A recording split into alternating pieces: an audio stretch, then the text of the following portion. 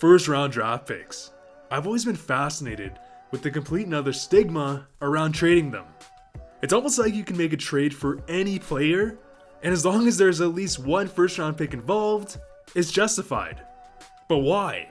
Why does the NHL place so much value on draft picks? Well, it's because we've seen first round picks, whether they're in the top 10 or in the late round, single-handedly change the face of a franchise. And there's a reason why teams who have the most success have homegrown talents. And sometimes we see teams give up on their first round picks that eventually turn into superstars. In today's video, we're going to cover when trading a first round pick completely blows up in your face. So has your team ever traded away a first round pick that turned into a star? Comment down below. And a quick shout out to today's sponsor, which is Silkyhockey. They sell hockey training equipment to help you improve your stick handling, your puck control, and your hand-eye coordination. Because this equipment is exactly what I wish I had growing up. So the holidays fast approaching, this is the perfect gift to buy for yourself or someone you know to help them improve their stick handling abilities. Silkyhockey also provides free shipping to Canada and the United States. Their products are lightweight, it's easy to change configurations, and no setup is required. So check them out at silkyhockey.com, link will be down below. We will start with the Erik Karlsson disaster. And I feel like lots of people tend to forget, but Erik Karlsson himself was the result of a draft day trade-up. Because during the 2008 NHL draft, the Ottawa Senators would trade up last second, giving up the 18th overall pick, which turned out to be Chet Picard, and a third rounder for the 15th overall pick, so they could draft who else but Erik Karlsson, who would go on to being arguably the best Senator in franchise history, on top of winning 2 Norris trophies.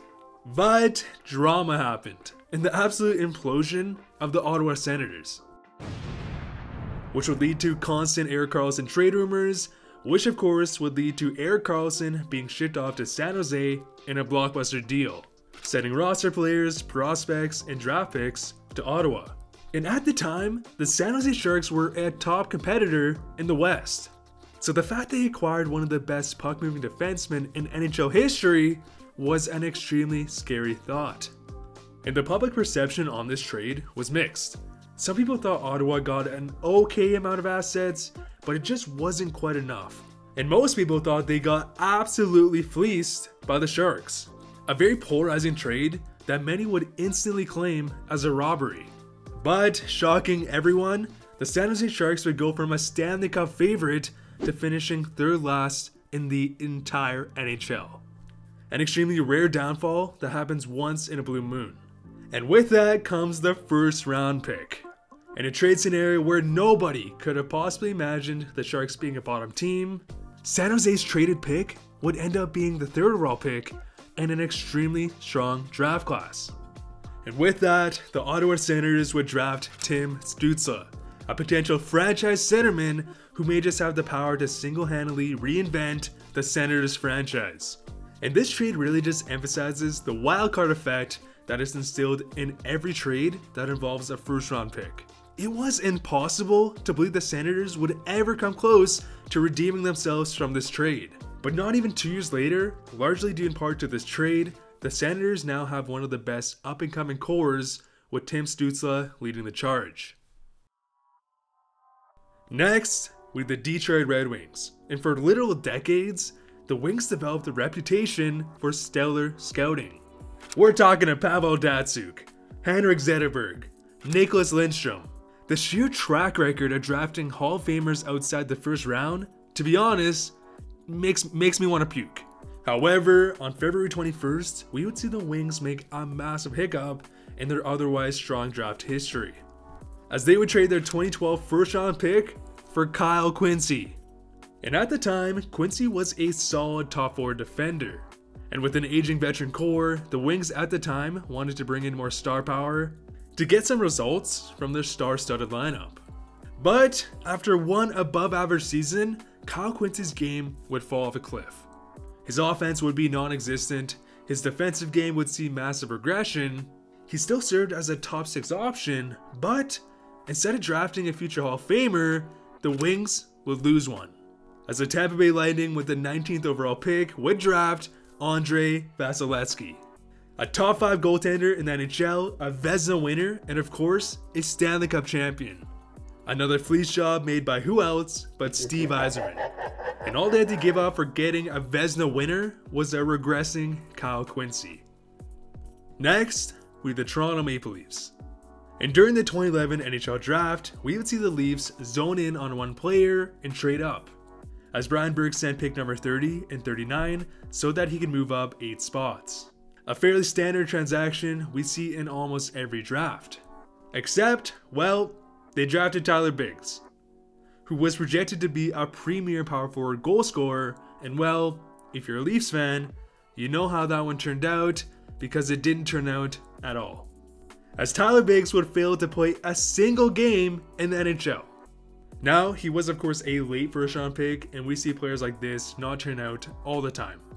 But what's extremely unfortunate about this trade is that with the 30th overall pick, the Ducks will go on to select Rickard Rakell, a rugged, hardworking 30-goal scorer who's been a very bright spot on a rebuilding Ducks roster, and the exact player Brian Burke wants.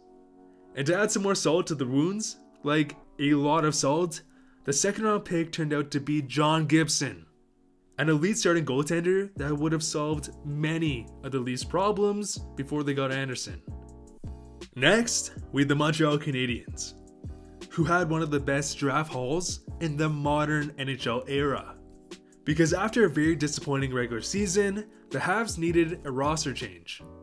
So they traded Craig Rivet, who was a great veteran leader and a solid top 4 defenseman, to the San Jose Sharks. And in return, they got Josh Georges and a 2007 first round pick. A seemingly harmless trade.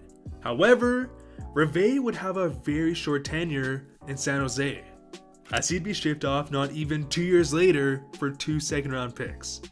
And as for Montreal, Josh Georges alone would prove to be worth the price of omission, as he would spend 6 consistent seasons with the organization. But that's not all. The first round pick they also acquired would turn out to be Max Pacioretty, a future 40-goal scorer and the captain of the Montreal Canadiens. And what's absolutely absurd about this draft is the fact with their first 3 picks, the Montreal Canadiens would draft Ryan McDonagh, Max Pacioretty, and PK Subban. An absolutely insane draft haul, a draft haul that could change the fate of any franchise. And this trade, supplemented with the perfect storm of drafting, is the epitome on why the draft still remains one of the most, if not the most, exciting parts of all of hockey. Because not only did Montreal draft 3 future stars, but they did so being outside the top 10.